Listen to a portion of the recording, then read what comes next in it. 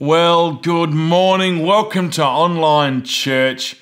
Awesome to be with you. I'm flying solo after weeks of having Pastor Karen with us, and then last week, Catherine, Isaac, and Gary. Just a brilliant job. You got me this morning. So I really trust that we're going to have a fantastic time in the Lord. I know God wants to speak with us. Why don't you already in the comments, and thank you for all the comments already, but why don't you put in the comments, is this the declaration that God wants to speak with us today? Start throwing those in. That'd be absolutely brilliant. Hey, this morning I would have invited around about 150 friends to come and join us. So to all of my friends who are coming online because of that Facebook message, hey, welcome along. You actually are special. It wasn't just sort of a crazy blanket send out. I really have been praying for you guys. So to everybody who's leaning in for either the first time or maybe you're new to this, to all of our friends and family at Abundant Life Church, hey, I believe that God is up to something really fantastic. We sometimes know him as Jehovah Jireh, my provider, Jehovah Nissi. His banner over us is love. I sometimes think that he's Jehovah Sneaky and that he actually sneaks up on us. He's been doing some things in our life, revealing some stuff in us, drawing stories and gifts to the surface. I'm really believing that today we're going to explore that just a little bit more. So, hey, thanks for being with us. I don't have anybody to bounce around off, so I'm just going to really plow in. We are starting a new series today on connecting, caring, and engaging. We have got a vision or a connect book that we'd love to be able to send out to you. You can email us at hello@abundant.org.au. You can find us all around the place and just say, hey, I'd like one of your digital connect books. And in that, it outlines our mission, our vision, our values, our culture, some of our stories, some of our mandate to love. And that's really fun. But the way that we've been expressing our mission, and our mission being to connect with God, is through the vehicle of connection and care, and then engaging, inviting you to actually participate in the story that God is writing in you and the story that God is writing through you. You know what? As a church, there is so much that unites us with the churches of Christian faith all around the world. We've all got our little idiosyncrasies, styles, and approaches. But pretty much the essence of the story is that God wants to be known, and he wants to be known through us, to know God and to make him known. And I think if we were to boil it down, and on the screen beneath me, it'll actually say this, Psalm 1 verse 3. It says, he, she, they will, he will be standing firm like a flourishing tree planted by God's design, deeply rooted by the brooks of bliss, bearing fruit in every season of their life. They are never dry, never fainting, ever blessed, ever prosperous.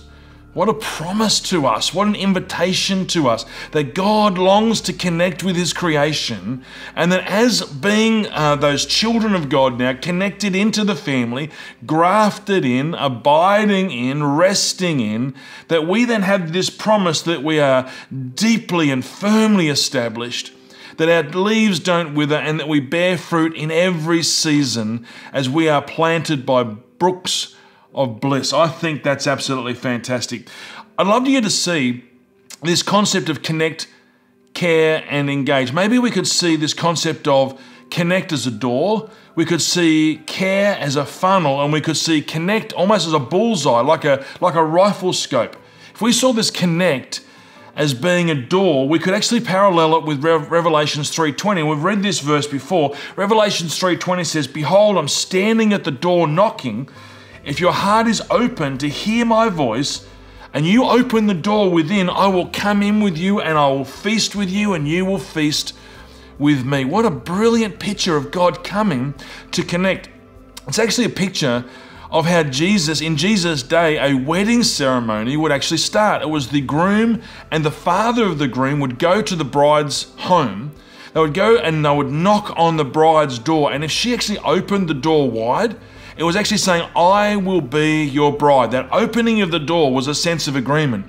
But the groom, being Jesus, the father of the groom, being our Father God, are coming to the door of your heart and just asking that you may open the door of your heart to him, that we may feast together, and in fact we may enjoy relationship and union and fellowship and a flow of peace and joy from heaven to earth. The connection point is not just that we would be connected to God, but that from that place we will be connected to others. So connect, we move into care, that funnel, that's sort of moving us from wide open spaces into something maybe a little more narrow. That actually says you matter to God. And if you matter to God, you matter to us as a church. But we want to connect you, but God loves you too much to leave you where you are. He's wanting to draw you down and draw you into purpose, which is where engagement comes in. This engagement, this rifle scope, this bullseye, so to speak, actually really says that there is a place and there is a purpose for you. We say this all the time. You're made on purpose for a purpose. You're here for a reason. Beloved, I want to start today by talking about this concept of connect. God coming to connect with us, but not just resting it there saying, no, we have mission. Gary and Isaac and Catherine did such an outstanding job last week talking about being a church on mission. I'm so proud of what even COVID-19 has actually revealed in our faith, that we have been thrown some of the biggest curveballs and some of the greatest challenges that the modern church has known, and it has continued to reveal the heartbeat of God's children, to love one another, to care for one another, and to actually draw even more intimately into that relationship that He has through this connection point. His heart, His passion is to connect with you. This is why He came. John 3:16 and 17. I won't write up all these verses, but you can see that there. John 3:16, 17 says, "For this is how much God loved the world. He gave His one and only unique Son as a gift, so that now everyone who believes in Him will never perish, but experience everlasting life." In verse 17 it says, "God did not send His Son into the world to judge and condemn the world, but be its Saviour and rescue it, to live from the very sustenance of His hand of power." We see Jesus introduced, coming to connect with His kids, coming to connect with His creation in Luke 2:9 and 11, where angels introduce themselves to shepherds, the workmen of the day. "Don't be afraid, for I have come to bring you good news and the most joyous news the world has ever heard, and it's for everyone, everywhere." This is God's desire for your life and every area of your life. And I'm here to promise you, beloved, there's nothing and nowhere in your life that He was not willing to touch and transform and transition into something which is honoring for Him, good for you, and actually changes the world that you live in and the world I know that you love. Because we resemble Jesus. In Mark 10:45, it says, "The Son of Man did not come expecting to be served by everyone, but to serve everyone and to give His life as a ransom for many." Again, this sense of I've come to make a way for you. Come to actually be the Word made flesh. And as we read this in John 1:13, 15, it says, "Jesus was not born of human parents, of natural means, or man desires. It wasn't a mummy and a daddy who loved each other very much, deciding that they wanted to have a baby." It says, no, He was born of God. And so this living expression became a man and lived among us.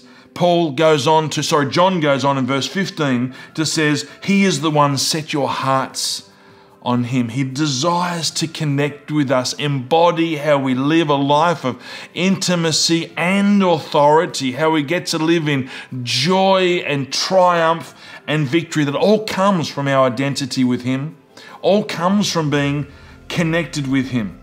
Now, we're not going to leave this here. I want to move towards playing you a short video in just a minute, but the clarity of His love says, "You are mine," but from this position it says, "Now go forth and be mine." The great commandment to love the Lord your God with all your heart, soul, mind, and strength. And the second one is love your neighbor as you love yourself, are all precursors, are all foundations for going into the world. We can't actually say that we actually would love God without loving our neighbor, without inviting our neighbor, without reaching out to our neighbor, without serving our neighbor, without connecting with our neighbor.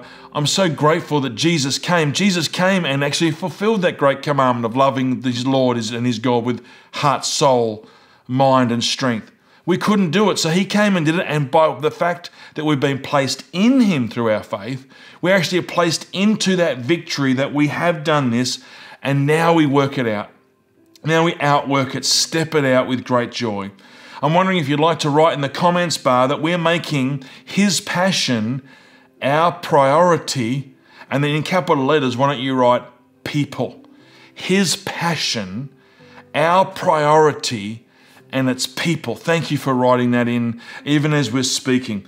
This word connect has got a whole bunch of different meanings. It means to become joined, and we understand that in a whole raft of different ways. But if we would think of two rooms being joined, connected with a hallway, we actually see heaven connecting with earth. Let your kingdom come, Jesus taught us to pray. Let your will be done. Let heaven and earth be connected, that His glory, His goodness, His kindness would flow. This is the connection that He wants into us, and this is the connection He wants through us. Connection, if we think about a connecting flight, it's transferring people from one point to another point, from a starting destination to a final destination. That's good, right? He wants to connect from a starting destination to a final destination, this sense of transferring passengers.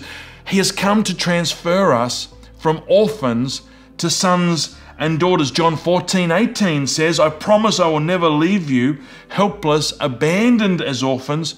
I'll come back with you. I'm connecting you from an old identity into a new one. In this video that I want to show you, it's the story of blind Bartimaeus, and it's an amazing video.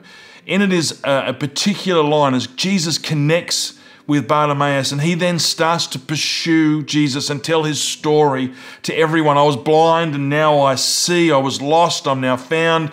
And this story of Bartimaeus, he renders this line. He says, what amazes me is those who should have had the best sight are often the most blind. If we think that all we are about is connecting with God and not connecting with others, we find ourselves blind. U2 sang in one of their songs, no one is blinder than he who will not see. It's our prayer today as we come back after this video that we'll start seeing both what Jesus has done for us and through us in the clearing of the temple, and that indeed what He wants to do again through us as we remove the roadblocks to a world which is so hungry to have blind eyes opened, to have chains removed, to have their hearts healed, and to have their purpose restored. Enjoy this video, and we'll see you again in just a few minutes.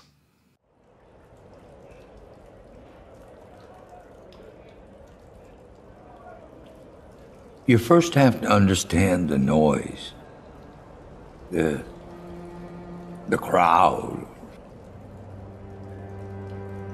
I could hear that they were close onto the road, and not just because I had great hearing to make up for my blind eyes. I mean, this was a roar. People cheering and clapping and singing. As they got closer, I tried to listen as carefully as I could, see if I could make out what they were saying. I knew that they were coming my way. See, some of us sat by the main gates where most people would come and go. I know people by how they walk, whether they drag their feet or not. And every day I just sat there, waited for mercy. But all I could do was listen. Suddenly I realized that they cheered for him.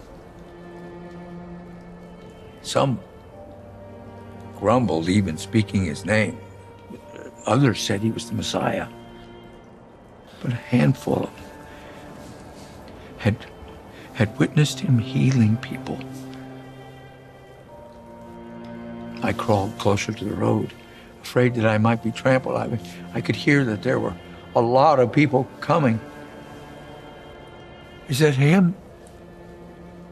Is that the teacher? Anyone? Tell me, is it him? And someone said, yes, it was Jesus.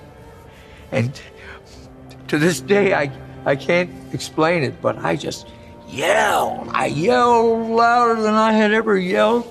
Son of David, have mercy on me.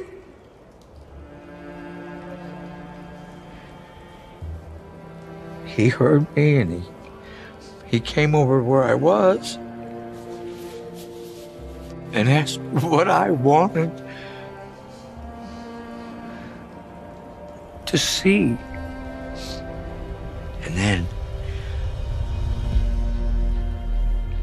everything I had always hoped to lay my eyes on was there before me. I followed him that day, and the next day, and the next day. What amazed me was it seemed like the people that could see the best were the most blinded. As for who I say he is, one day I was yelling for him to heal me. Now, here we are in Jerusalem, yelling to all those who have ears to hear that he is Hosanna in the highest. He is the Messiah. Well, I really hope you got something out of that video. I was incredibly moved the first time I saw that. What an incredible rendering of that story of Bartimaeus. I was blind and I called out for mercy, and Jesus stopped with his physical hands, touched my eyes, connected with me, and didn't just restore my sight, but restored my identity, restored my purpose, restored my dignity. As Bartimaeus cried out for mercy, God connected with him. And beloved, we've spent this morning starting to unpack his desire to connect with you. And now he wants us to be involved in the stories of others. A whole world crying out for mercy. Mercy, would you lift the darkness in my soul? Would you lift the pain in my head? Would you lift these chains around my heart? Would you restore my identity, my dignity, my authority? Would you put me back onto a path of purpose and power and dignity? We want to invite you into being part of the story of connecting now with others, and how Jesus is actually done so much for us and in us, and now he wants to do stuff through us. Hopefully this morning you'll hear the voice of God speaking to you. This is how I want you to do it.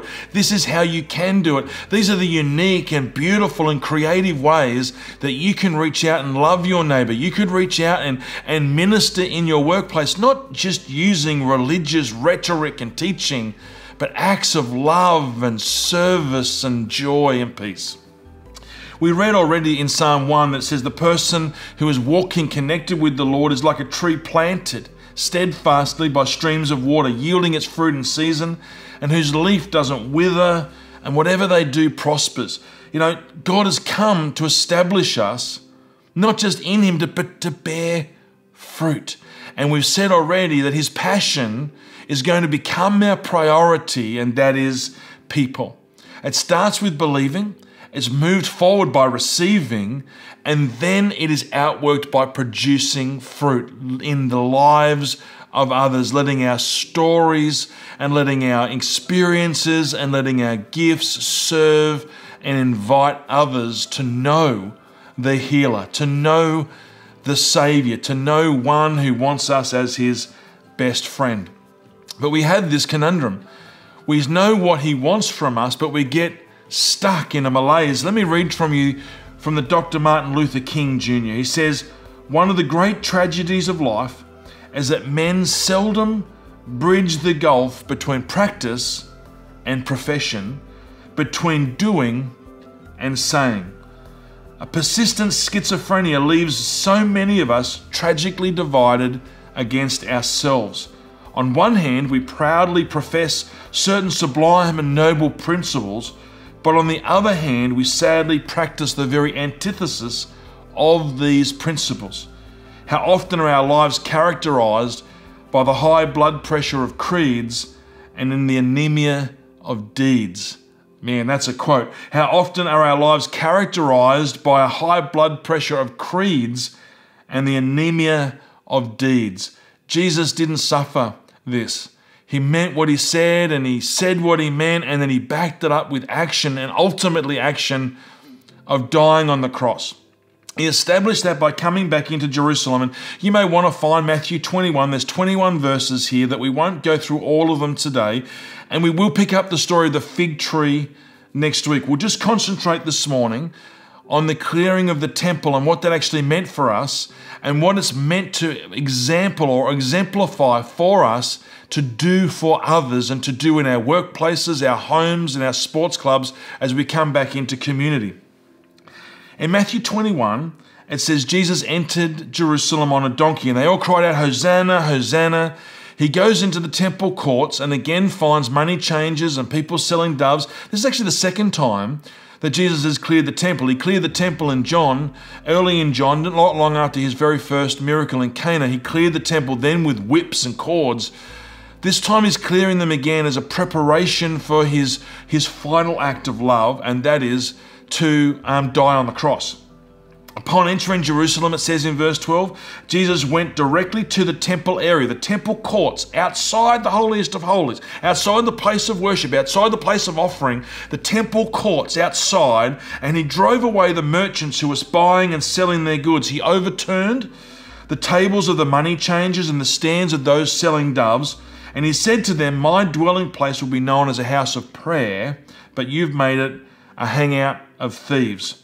He came and he was so incensed by those standing on the outside, not letting people come inside freely, that they would not allow people to connect. They would not allow people to find forgiveness. They would not allow people to find hope without harrying them and harassing them with a whole bunch of rules and regulations and stipulations. It goes on, when he had driven them out, it says in verse 14, the blind and the crippled then came into the temple courts. Can you picture this? He's driven out the money changers, he's driven out the dove sellers, and into the temple courts come the blind and the crippled, and he healed them all. You know, I love what Martin Luther King said. He said, what is it? We are not bridges, we are barriers. There is seldom bridge the gulf between practice and profession. As we are people who are connected and then called to connect, called to love, commissioned to go and invite, to share the light. Let your light shine before men, and that they may see your good deeds and glorify God, that they may taste the salt of your life and go, I am thirsty for that truth and that hope. Are we barriers or are we bridges? Are we connectors or how are we broken bridges that not enable people to come in to his holiest of holies? It says in verse 15, when the chief priest and the religious scholars heard the children shouting and saw all the wondrous miracles of healing, they were furious. The Aramaic actually says, it seemed evil to them. And they said to Jesus, don't you hear what these children are saying? This is not right. And Jesus answered, yes, I hear them. I hear them. And I'm going to tell us, beloved, that Jesus is hearing the cries of people. He's hearing the cry for help and wholeness and truth. He's hearing the cry for connection and relationship, something steadfast, something to build their house upon, because they've built houses on sand. Storms have come and it's been knocked over, it's been clattered and inundated with rainwater, and they're searching and seeking and shouting out for something that you and I carry. I love the fact that he entered Jerusalem. It says when they actually cut down branches and they laid their cloaks down, palm trees were an ancient symbol of victory, of faithfulness. These palm trees symbolized well-being and victory. It was triumph and joy right throughout the ancient world. On colonnades and coins, the palm tree signified fruitfulness, faithfulness, and victory. It was a cause of celebration in triumph. When Jesus entered into Jerusalem, the people there knew exactly what was going on. I want to tell you, I don't believe the world has a problem with Jesus. It has a problem that they can't find Jesus in the church. And we are being the church. We are called to go and not just go to church, but be the church, be the invitation, be the city on a hill, be the salt and be the light, be the candle on top of a table, not hidden under a blanket. Don't hide a candle under a blanket, by the way, it'll set fire. But you don't put a candle under a cup. We're called to be these things. Can the world find Jesus in the church? Or have we set up rules and regulations that says, I can't invite you yet because what if you think about me this way? I'm fearful, or I've been discouraged for the last dozen times I've invited people into gathering or into conversation or just tried to love on them. They've seen me as being suspicious or wanting something from them, not just wanting something for them. I'm wondering if you'd like to type into the comments bar now that he came so that we would go. And he wants us to connect. He came so that we would go and connect. Why don't you just type that in now as a statement over his purpose and the power at play in your life that he would actually be doing these things. What did he do? He cleared out the temple courts. I love the fact that he cleared out the money changers and those selling doves. We understand that Jerusalem, Israel at the time, was under Roman law, and so their currency was Roman. But Levitical law said that you had to pay your temple tax with a Jewish coin called a half shekel. So all of their daily currency was Roman, but in order to pay the temple tax, they had to have a half shekel. So that was why the money changers were there. It was just convenient for them to be able to exchange their Roman currency for Jewish currency and go and pay the temple tax. Jesus turned those tables over, not that he didn't want people to be able to observe that, but he said there is a hindrance for that. I'm looking for something more. He had introduced to the woman at the well in John 4 that you guys worship on a mountain, you guys worship in a temple, but a time is coming, he said, and has now come, that you will worship me in spirit and in truth. And you don't need to be held out from my presence because of money. You don't need to be held outside of my love and my grace because you haven't done religious observance, ritual, tradition, all those trappings that come.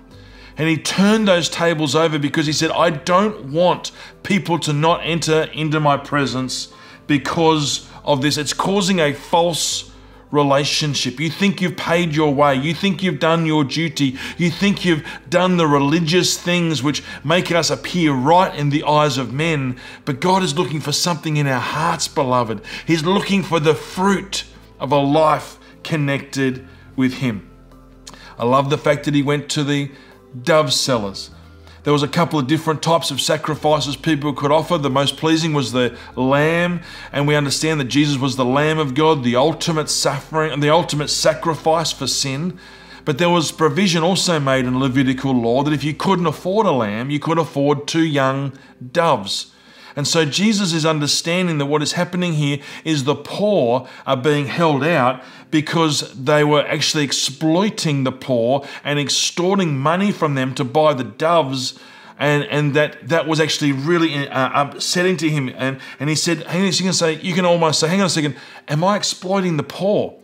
No, but are we a bridge for the poor, beloved? Please don't hear this with condemnation. Please don't. I'm not hearing this in my own heart, but I'm asking myself, am I a bridge for the poor? Or am I setting up all these stipulations that, oh, you have to be this, you have to do that. I'm too scared, or I'm too worried, or I'm too concerned, or I'm too busy to actually be a bridge from your brokenness into his presence. Jesus doesn't want the poor exploited. He wants them invited. He doesn't want the poor held out because of a need to sacrifice 2 doves. He says, I want you, a surrendered heart, a willing servant, someone who is bearing fruit in and out of season, to be the invitation to that. Jesus came to connect with us. And when he had removed the money changers, when he had removed the dove sellers, that was when the poor and the crippled came in and he healed them. Can you hear the Father's heart's cry in this? Can you hear his invitation to do the same things in your own heart? Can I hear the invitation to do those things in my heart to remove the money changers, to remove the dove sellers, that the poor and the lame and the broken, for the seeking and the weary and the heavy laden to come to Jesus, that I would invite them to, because I'm not preoccupied with transferring currency into half shekels, or I'm not preoccupied with saying, well, even if you can only just give a dove, I can sell that to you, when actually I want to be that for you. Jesus comes and he challenges the traditional golden calves and its powerlessness. The Pharisees couldn't see it. They said, do you hear what they're saying? Jesus answers, have you not heard what God has said? I've ordained praise from the lips of my children. He's basically saying, haven't you been listening to the poor? Haven't you been listening? They've been gathered. They just couldn't come in. They couldn't even come into the temple courts because of the traditions that you'd set up. Your unwillingness to make a way when I am the way, I am the truth, and I am the life. He says, yes, I hear them. Yes, I hear them. But you have heard them and stayed silent. Again, if I could quote Martin Luther King, in the end, we will be remembered not by the words of our enemies, but the silence of our friends. I can't help shrug off this image that I have of standing at a funeral of a beloved child, and someone approaches me and says, listen, I'm so sorry for the loss of your child, but I have here an antidote that will cure you and the rest of your family. If I'd sort of known how sick they were, I could have given you this antidote earlier and it would have saved your child, would have saved you the pain, would have saved you the anguish. Here is this antidote now. I would have said, where were you 3 days ago? Where were you of those endless nights of sitting beside a hospital bed? The only sound in the room was a beeping of a machine. Where were you then? You had the antidote then. You had the invitation then. You had the authority then to give that antidote to me and to my son, to my child. How would I feel in that moment? How can I, knowing that I have something so good and so pure and so free, not invite a brother or a sister, a family, or indeed a whole community to come and know the healer, the source of eternal life, the lover of my soul, who didn't come to judge and condemn, but to offer eternal life? How could I hold that back? Yes, I hear them. And so I invite my friends and I invite my family and I send out the invitations on Facebook, and we continue doing things online and in person, and we take the moments where the Holy Spirit unctions us to stop and have a conversation. Gary and I had a conversation with a friend of our church this very week as he came into the building and was doing some things, and we said, hey, I just want you to know that we're here for you and your family. Are you doing okay? And what ensued was a very simple conversation, not a conversion, but a very simple conversation that assured this good man who'd been in and out of the church for a decade that we actually existed for him. We were here for him and his family. We affirmed his value as being a good father and said, you know what? We would love to be involved in any stage of your life. That is so simple, friends. If our hearts are alive to what he wants to do, if our hearts, like temples, have been swept out of money changers and doves, if we've heard the cry of our people.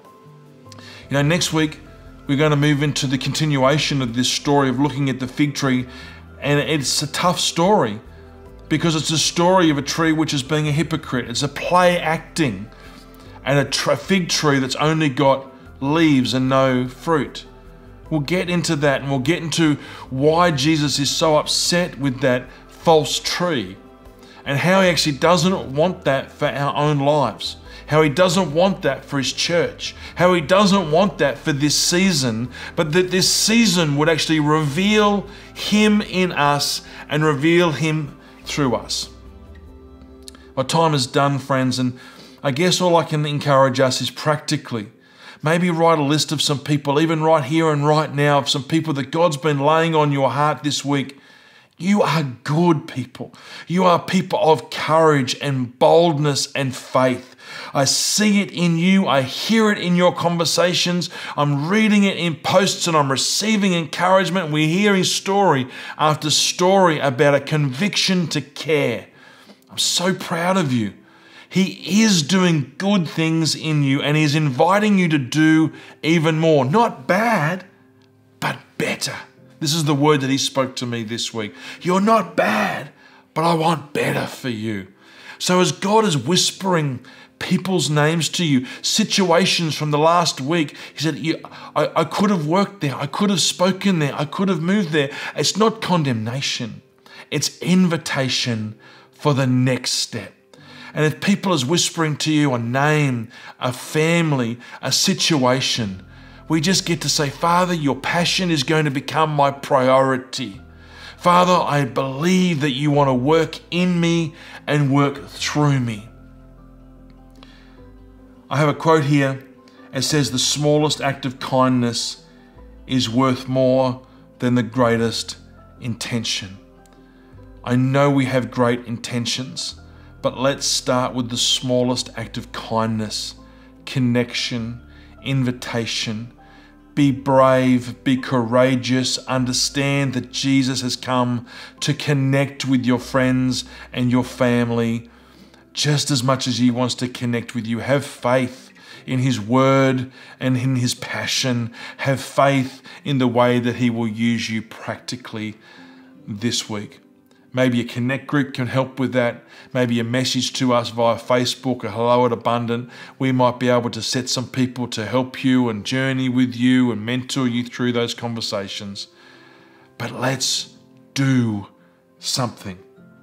It would be remiss of me if I didn't have an opportunity to pray with you right now, because if you haven't yet had a chance to connect in with Jesus as our own personal relationship, it's not watching church online, it's not having been to Sunday school, it's not even owning a Bible, it's not even reading a Bible. It's actually accepting an invitation. Romans 10:10, we've quoted this for the last nearly 13 weeks. For with the heart one believes, and thus is made righteous, right standing with God. And with the mouth one confesses, and thus has salvation. And so today in your heart, you say, I believe in you, Jesus. I don't have to understand it all. Understanding grows and understanding comes, but it starts with believing, and then it starts with confessing, and then receiving His love. And we say this through a beginner's prayer, A, B, and C. I admit that I've got it wrong. I believe that you love me, and I commit my life to you, confessing how much I need you. And I'm wondering if you would pray this prayer along with me right now. Dear Lord Jesus, I admit that I've fallen short. I've sinned and need your forgiveness. I believe that you lived, died, and rose again so that I could be connected to God. I confess you as my Lord and commit my life to you. I give you my past, present, and future. Take my life and use it. I give it to you. Amen. Friends, there's an opportunity right now for you to hit a little button and say, I'm committing my life to Jesus. There's an opportunity on the other side of that simple raised hand to begin a conversation with some of our friends online, some of our hosts online, and we can start taking those next steps together. There's one thing to be given a cake, there's another thing to be able to eat that cake, and we want you to be able to enjoy every drop of what Jesus has got for you. We're about to go into a wonderful worship song from our team. It's the God of Revival. And I trust that it will minister to you. I trust that you can sing along. I'd encourage you to stand wherever you are. I'd encourage you to raise your hands if it's that universal symbol of surrender. And we'll be back with you in just a minute.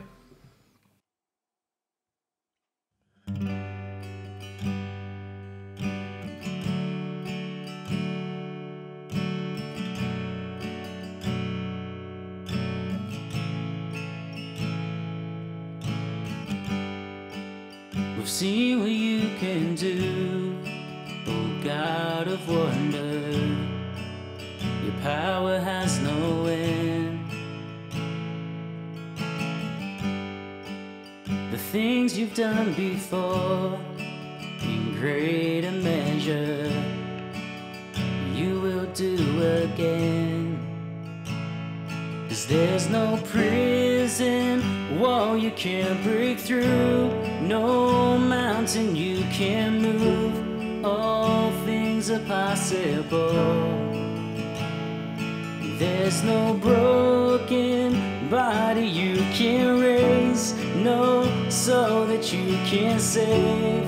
All things are possible. The darkest night, you can light it up. You can light it up. God of revival, let hope arise. Death is overcome, you've already won. God of revival, you rose in victory, and now you're seated forever on the throne. So why should my heart fear what you've defeated? I will trust in you alone. 'Cause there's no prison wall you can't break through, no mountain you can't move. All things are possible. 'Cause there's no broken body you can't raise, no soul that you can't save. All things are possible. The darkest night, you can light it up. You can light it up. God of revival, let hope arise. Death is overcome, you've already won. God of revival, the darkest night, you can light it up. You can light it up. God of revival, let hope arise. Death is overcome, you've already won. God of revival.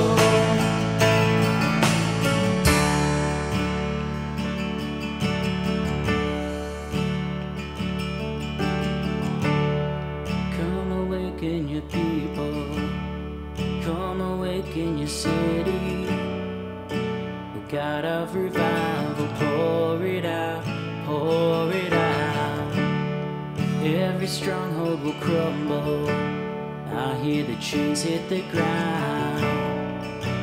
God of revival, pour it out, pour it out. Come awaken your people, come awaken your city. God of revival, pour it out, pour it out. Every stronghold will crumble, I hear the chains hit the ground. God of revival, pour it out, pour it out. In the darkest night, you can light it up. You can light it up. God of revival, let hope arise. Death is overcome, you've already won. God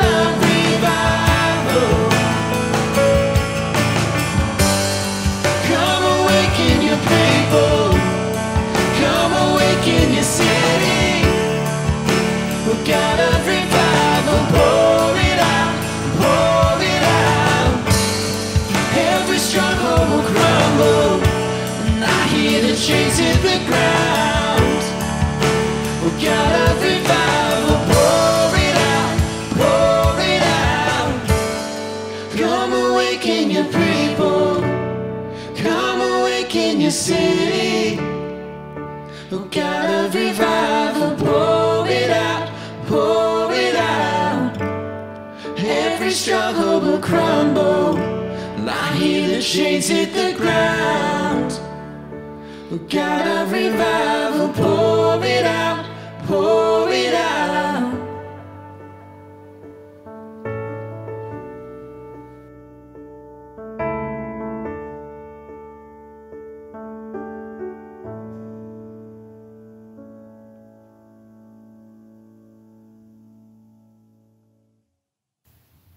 Good morning, Good morning. church. It's so good to be with you this morning. If you do not know who we are the infamous Teresa and Bonnie, and we're just here to let you know of a couple of things happening in our online church. Also, how great was that worship? Amazing. It's just As so always. good every week. Yeah. So we would just like to let you know that there is a connect button up in one of these corners, and if you press those, we can get in contact with you, and then we can set you up in a connect group and get you connected within our community. It's such a great resource to use, and it's it's so much fun as well. There's also a live prayer button down here is somewhere, and if you press that, it's completely anonymous, and you can have one of our beautiful leaders get in contact with you and stand by you to pray with you. So yeah, we would love to be in contact with you. There's another sneaky button. Yes, there is, and there's a giving button up there also. And just because we're online doesn't mean that we can't still give. And so if you click that button, you'll get all the details to be able to help partner with us in helping not just our own community, but globally as well. Yeah, that's great. So this week we have to keep learning online and be engaged. We always have our Facebook Lives. Yep. So this week we have, of course, Pastor Matt bringing in the word on Monday, tomorrow, at 6:30 a.m. on Facebook Live, and that will be later uploaded to YouTube and Spotify. Yep. So if you miss it at 6:30, then you can also catch it on Spotify and YouTube. We have Living What We've Learnt on Tuesday nights with some of our team at Abundant, so that will be really great. That's always great. Yeah, that's great. And then Wednesday nights we have the Q&A with Pastor Matt and Pastor Karen, which is just always amazing. I love your honesty, guys. It's just, it's great. And then Thursday nights we've also got the new Stories of Me, people sharing their amazing stories of what God has done in their lives. So those are the ways that you can stay in contact with us and connect with us and keep learning during this time. So yeah. And we also just wanted to thank you for being such a generous church. Yeah. And that if you miss any of these Facebook Lives, you can catch them on YouTube and Spotify. So you're never missing out. And that's at Abundant Life Church Tasmania on YouTube. And we've also got a worship playlist by our amazing worship pastors on Spotify, and it's called Abundant Life Worship. So yeah, nearly lost it there. So if you check that out, there's some bangers on there to help you get through the week. And yeah, so that's all from us. And what do we usually say? Go and love somebody. Go and love somebody. Bye. Well, thank you, Bonnie. Thank you, Teresa. You're superstars. We so love you guys. Amazing. And to our worship team, again, you guys work so hard, and so thank you. We can't wait to see what's coming up for us next. Hey guys, we are continuing to work on plans for re-entry in person. We're going to keep this online church happening. We are excited about coming back into in-person church. We're still working through COVID safe plans so that we can be embracing as many people as we can, as safely as we can, and in a manner that actually really celebrates and satisfies, not just trying to squeeze 25 or 30 people into a building and having to hold others out. So thank you for your patience as how we do that. Our Connect groups have gone back, and they've got a whole series of things around them, which is as an official church gathering. That actually means that they are also COVID safe. If you'd like to be in one of our small groups, our Connect groups midweek, they're meeting in person, and we still have meetings happening in Zoom. Again, why don't you hit the Connect button or email us at hello@abundant.org.au. That's absolutely brilliant. Guys, we are back tomorrow morning, 6:30 for our morning devotion. It's played on our podcast on Spotify at Abundant Life Church Tasmania, as well as on YouTube later on the day, also Abundant Life Church Tasmania. And there's a raft of different ways that we can be meeting, connecting, loving, caring throughout the week. I love the statement from the Lord of the Rings, J.R.R. Tolkien, who was a very good friend of C.S. Lewis, actually, a believer himself. It actually says, it's the job that's never started that takes the longest to finish. There's some wisdom in that. So guys, we are starting the job. We are starting the process. We are starting this sense of connection. We're not giving up. We're not becoming weary of doing good. And I want to thank you for your perseverance, for your faith, for your courage. Thank you that you've got a little more time before we come back into in-person church. But until then, I look forward to seeing you next week in our online church. God bless you as you go and love somebody.